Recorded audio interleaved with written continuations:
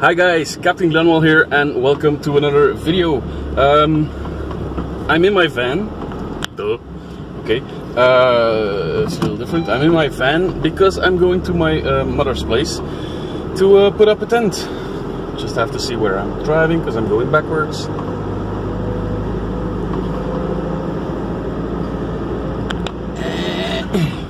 Yeah, okay. And now we can go forwards. Okay, so yes, I'm going to put up a tent.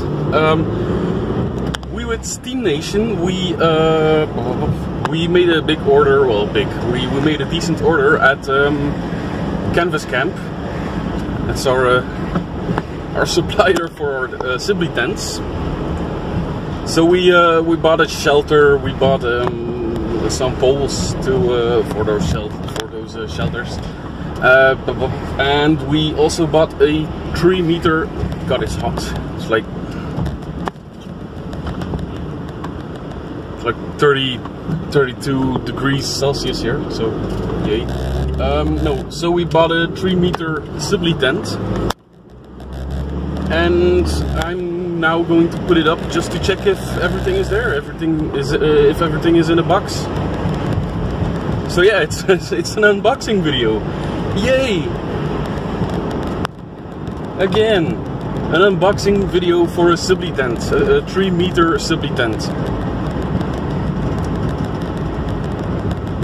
Now, a 3-meter Sibley tent is a little bit different than a 4-meter, or a 5-meter, or 4.5, or whatever size that's bigger than 3.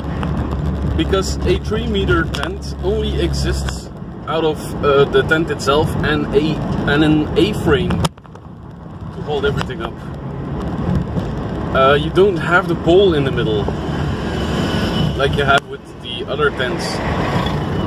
All that noise, sorry guys. Now, like with a 4-meter Sibley tent and a 5-meter and so on, you have a pole in the middle that holds everything up. And you don't have that with a 3-meter. Because it's so damn small.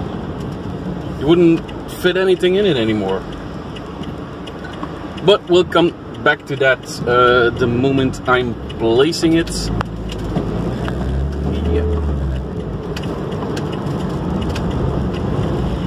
And then I'll show you everything.